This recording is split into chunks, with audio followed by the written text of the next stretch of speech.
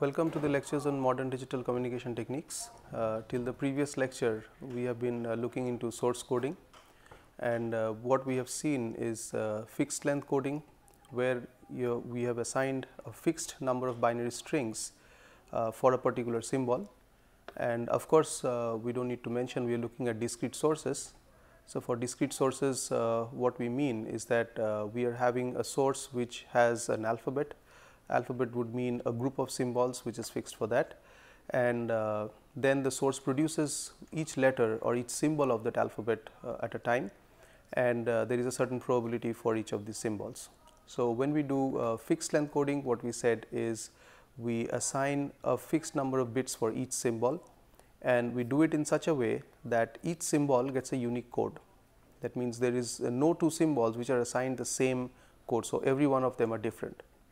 Now, when we did this, we saw that there is a gap of approximately 1 bit that can happen, and compared to what can be done in a better way.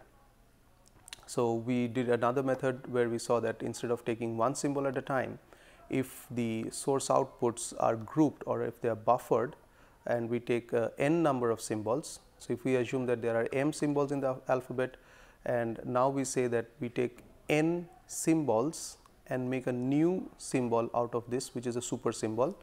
So, then we can reduce the overload or the overhead, and the gap reduces to 1 upon n, where n is the number of symbols we group together.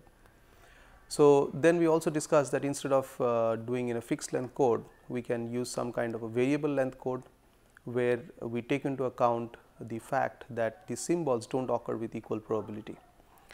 For example, we have taken, if we take the English alphabet, then probably E occurs with highest probability compared to Z, and then we could assign the lowest string length to E and the highest string length to Z, so that overall when we take the average number of bits per symbol, what we get to is lower than what you would use in a fixed length code. And we had taken a particular example in the previous lectures, and we had showed you that it is better to use variable length code. Now, when we did variable length code, what we saw is that if we are not wise enough, then what could happen is that the receiver could get confused as to which particular code was sent. Although the receiver has a code book which is shared with the transmitter, but still the receiver may get confused. For example, if I have 3 symbols A, B and C, and I use 0 for A, 1 for B and 0, 1 for C, in that case when a 0, 1 comes, the decoder does not know whether it is a or a B or a C. So, whereas there was another example which was taken, and A was given the code, let us say 0, B was given 1 0 and C was given 1 1.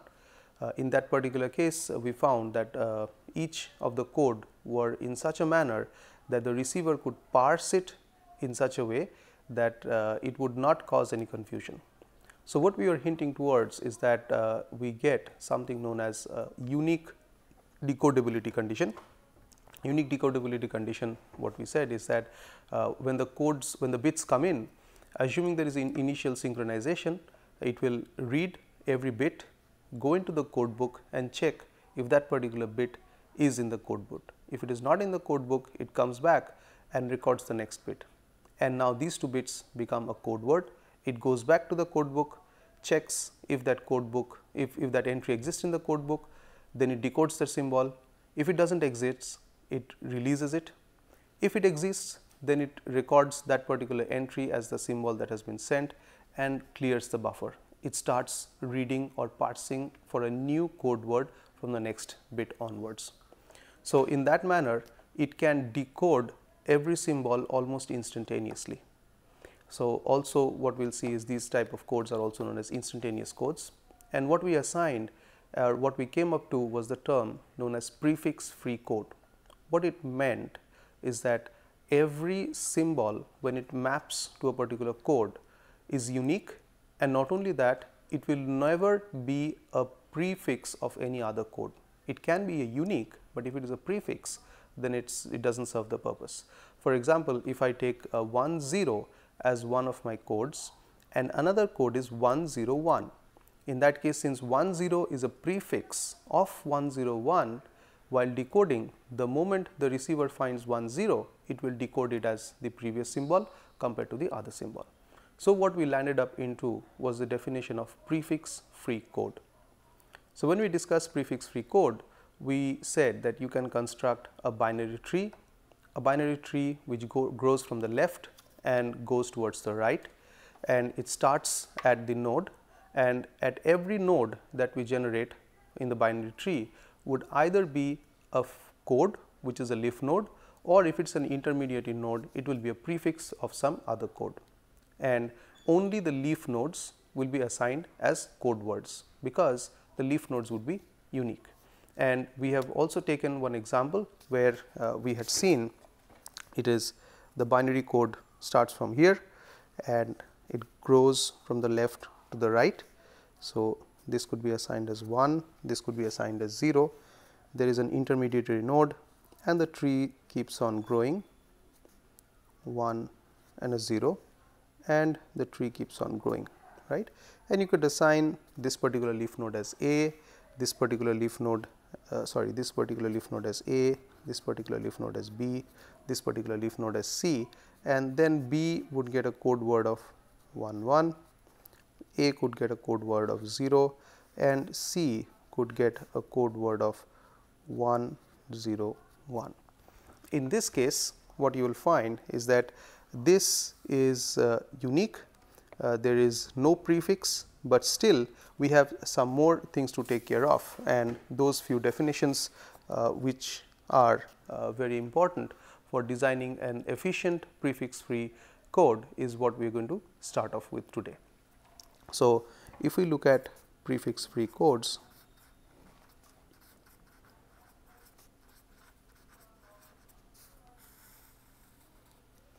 what we can say is that we are going to look at the prefix free condition that we have mentioned in the previous lecture. So, what we will say is that the prefix free condition ensures that each code word corresponds to a leaf node. That is what we have just mentioned, that is, no adjoining branch going to the right. So, that means this is absolutely, these three that we have identified are codes, there is nothing which goes to the right of each one of them. So, absolutely perfect, there is no problem. But we have another interesting point which is very important. A prefix free code will be called full. Now, this is important, will be called full if no code word can be added without destroying the prefix free property. So, this is one part. So, that means I cannot add another code word. If I can add another code word to this without destroying the prefix free property, that means this is not full. So, we will see something more, and I will write in short, a prefix free code is also called full if no code word can be shortened without destroying the prefix free property. Right. So, if we look at these two, the first thing that we have here, that a prefix free code will be called full if no code word can be added without destroying the prefix free property. Now, if we look at this tree, we can easily add one more branch over here without destroying the property, right, but we cannot add anything here because then B will become a prefix. Okay. And if we look at the previous definitions, previous steps in the definition, what we said is any node that you see, the nodes that you see over here, these nodes are either intermediate nodes, that means they are prefix, or they are leaf nodes, that means they are code words. So, now in this case I can add one branch to this and it does not destroy the prefix yet. So, if I call it something, its name will be 100. So, this will be 100, let us say I put it as D, right. So, this is not a prefix of anything and hence it can easily be added without destroying the prefix free. So, that would clearly mean that this is not a full tree.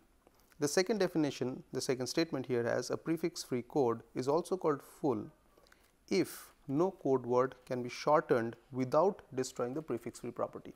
Now, you should always note that this is a prefix free code, there is no problem with it, but if I redraw it and I say that this is part, right, and I have this as leaf nodes, I call this A, I call this B, I call this C. So, in other words, I have shortened this code, I have removed this particular branch. This is also feasible. So, if I do that, I get 1 0. So, this is how I get. So, A remains 0, B remains 1 1 and C becomes 1 0. So, if we compare these two, what we get, A is as it is, B is as it is, only C is 1 0, one of the 1 is dropped. So, that means C is shortened from a 1 0 1 to a 1 0 without destroying the prefix free property, right. So, this is very important note. So, this particular tree we can call a full prefix tree, a full tree, right. So, this is an example of a full tree and this is, you can say, a non full tree and not a full tree, right. So, both are prefix free, there is no problem with this. If I now apply these two to this tree, what we get is that I cannot add anything. So, if I look at this, if I add, I will be growing the tree further, right. So, it says you cannot add to the existing tree. If the tree was here, we could say that yes, this is something which I could have added, while if I add this, I am not destroying the prefix free property, but still I am able to remain within the tree structure. But here what is happening is I have if I have to add a tree, I am changing the tree. This will be a different tree if I add it into this. And if I shorten C, suppose I short this tree, I want to make it 1 instead of C as 1 0, I want to make it as 1. So, when I make it 1, it is an intermediary node and every intermediary node is a prefix. So, this point, this is a prefix, only leaf nodes. So, that means I cannot add this condition and this condition I cannot shorten. So, B if I shorten, it becomes an intermediary node, C if I shorten, it becomes an intermediary node.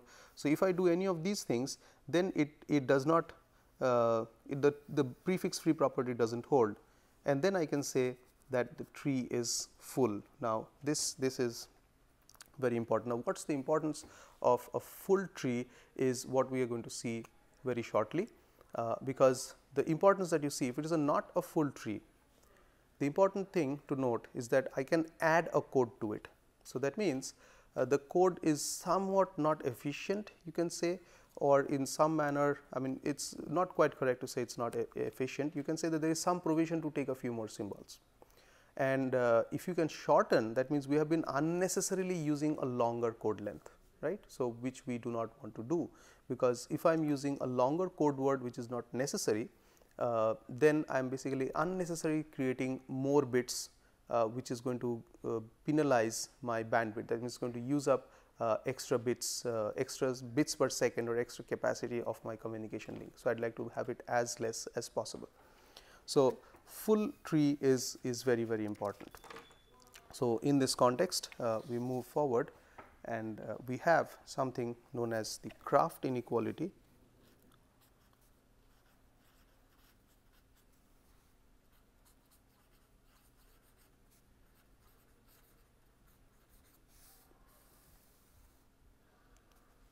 So, Kraft inequality is something which tells us that whether it is possible to construct a prefix free code with a set of code word lengths. For example, I give you a set of code word lengths, let us say 1, 2, 2. So, that means there will be one code word with a length of 1 bit and there will be 2 code words with lengths 2 bits each. So, now the question is, I have not given you code words, I have given you lengths. Now, what we should understand is that lengths are very important for us. Once you have the lengths, then you can construct prefix free codes. Now, this connection is very, very important. Because if you start constructing the code, one can approach that, but rather it is quite interesting that what would be my average code word length. Now, this is because this finally decides the bit rate of the source. So, Kraft inequality is something which will tell you that given a set of lengths, whether prefix free codes are possible or not. This is something critical. So, we can write down that it is a condition determining whether it is possible to construct a prefix free code for a given discrete source alphabet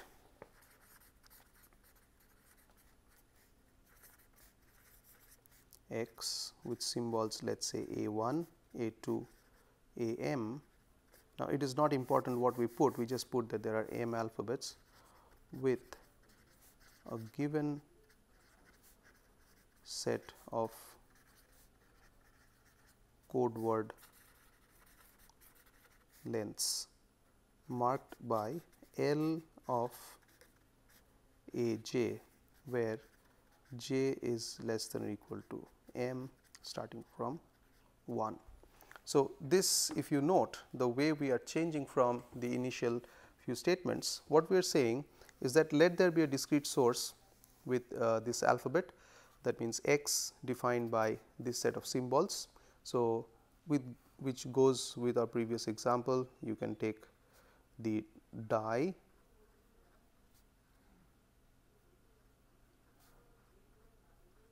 this is one example.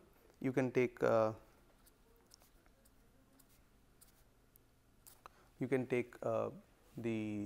heads and tails of a coin.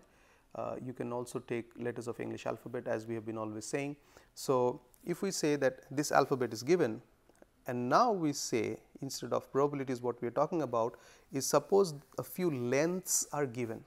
This is important. We are not talking about the code, we are saying code word lengths. We have not said about the code word, only the lengths. Now, given these lengths, code word could be any combination, that is a different story. So, now given these lengths, whether from these lengths you can construct codes. Look at the construct. I have given you a symbol and a set of symbols, which is an alphabet. Now, with these symbols, I have also given you a few set of lengths. So, as if there is a set of symbols A1, A2 up to let us say AM, and I have told you that let there be certain lengths. So, which maps L of A1 and let us say this is length of AM. So, let there be 1:1 mapping, okay. And there could be 1 to many mapping also, does not matter. That means a few code words have the same lengths, not a problem. We have not talked about code words itself, this is important. So, all we want to know is that if it is possible to construct a code word which is prefix free. Now, once you know that it is possible to construct a prefix free code, then life is easy.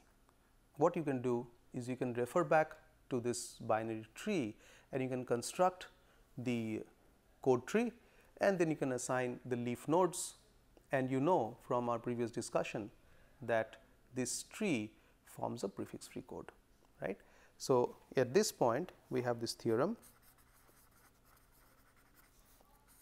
or known as the Kraft inequality. So, it is also known as theorem for Kraft inequality for prefix free code. So, it states that every prefix free code for an alphabet, let us say x, which is equal to A1, A2 up to AM, with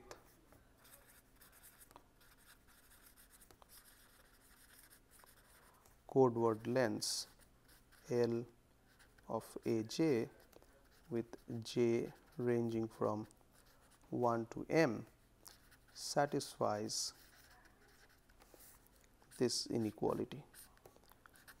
Sum of j equals 1 to M 2 to the power of minus L of AJ is less than or equal to 1.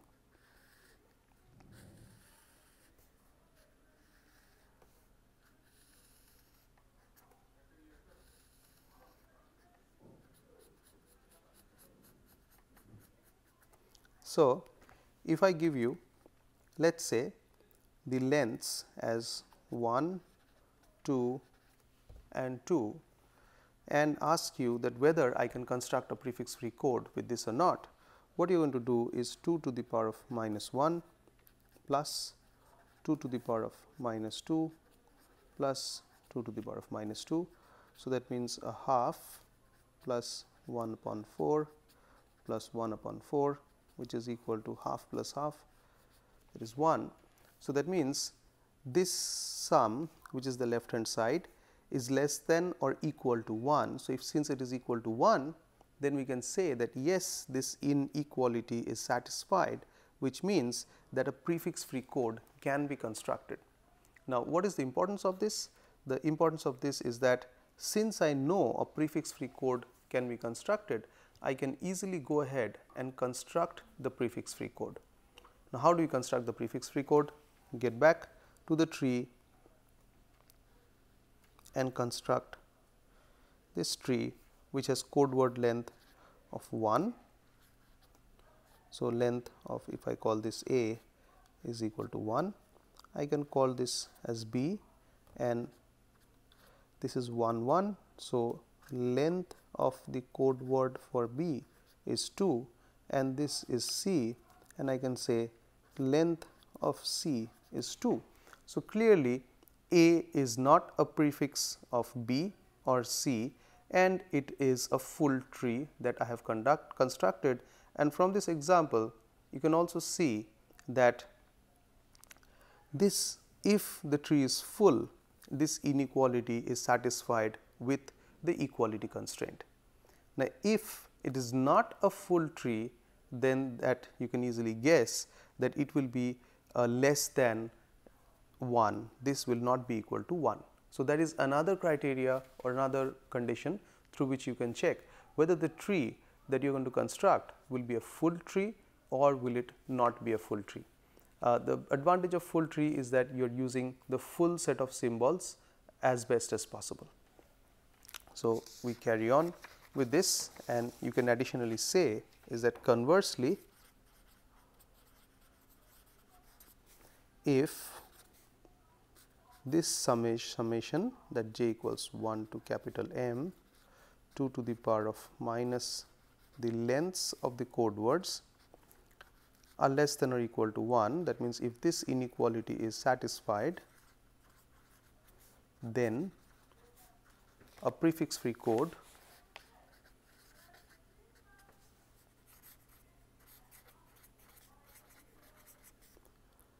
with length of AJ 1 less than or equal to j is less than or equal to M exists. Moreover,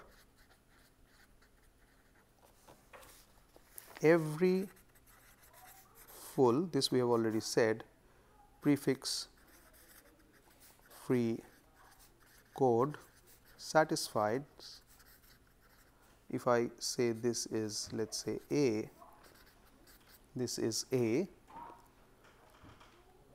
with strict equality, right. So, what we mean by this is that you have this set of symbols. These symbols you are mapping to binary sequence. So, what we are asking the question before we map to that binary sequence, whether at all prefix free codes can be formed with a certain set of lengths, right. And then you go ahead, once you know that yes, a prefix free code can be constructed, then you form the tree, and once you form the tree with appropriate lengths as you need, then you can easily choose the code words as the length or the leaf nodes, and you can construct the tree. So, now a proof of this is there is a logical proof for this particular statement, and there are many ways to go around this particular proof. So, one particular way of doing it is you can consider a binary string. This is a decimal point. So, as this can be expressed as the real number. This binary string can be expressed as m equals to 1 to, let us say, L y of m 2 to the power of minus m.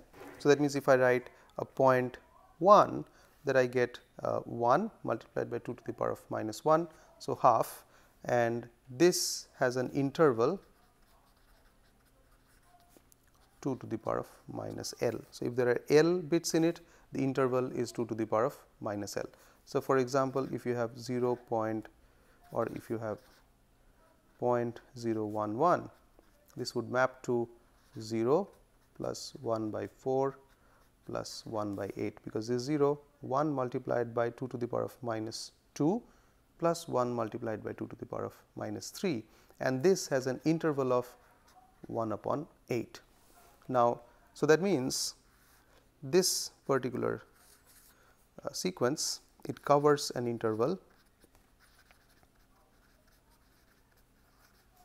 which is marked by 2 to the power of y of m, 2 to the power of minus m, m equals to 1 to L, to m equals to 1 to L, y of m 2 to the power of minus m plus 2 to the power of minus L, because this is the interval length which we have set. So, that means this particular one covers this region from this to this plus 1 upon 8.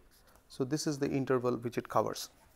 Now, at this point you can note that all the codes that form part of this are unique.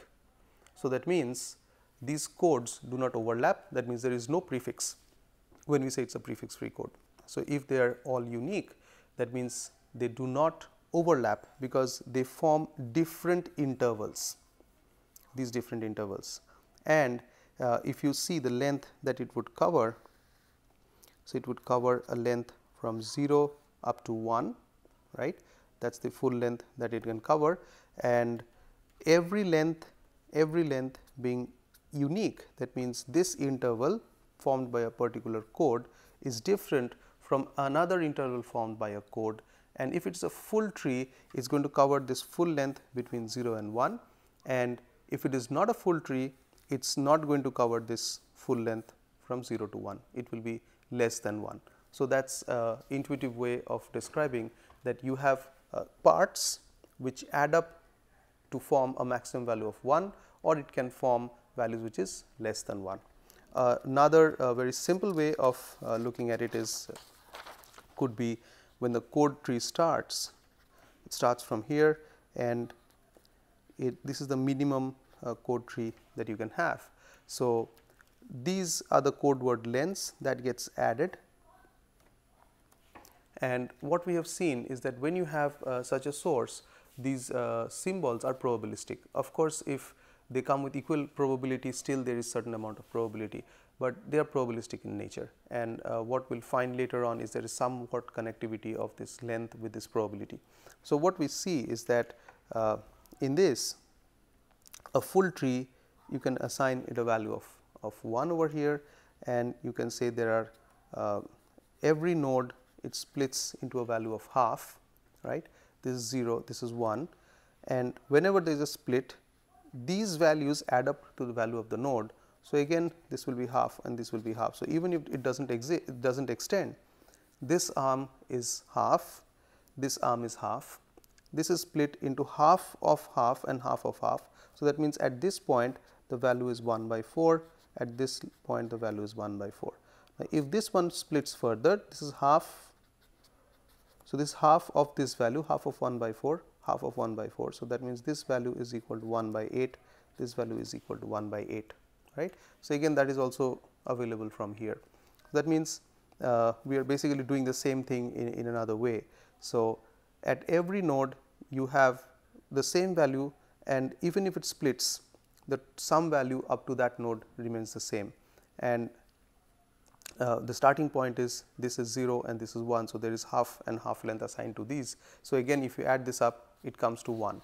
So, what we have over here is it's kind of a more of a logical proof at this point, and what it summarizes to tell us is that if this particular inequality that we have over here, or we used over here, is satisfied by this set of lengths, all it tells you is that you can construct a prefix free code. Prefix free code is very important, which we have established earlier. Now, once you know that a prefix free code can be constructed, you can construct a binary tree with appropriate lengths. Once you construct a binary tree with appropriate lengths, you just assign symbols to the leaf nodes and you get codes corresponding to those code words. So, we stop this particular discussion at this point and we continue on source coding in the next lecture. Thank you.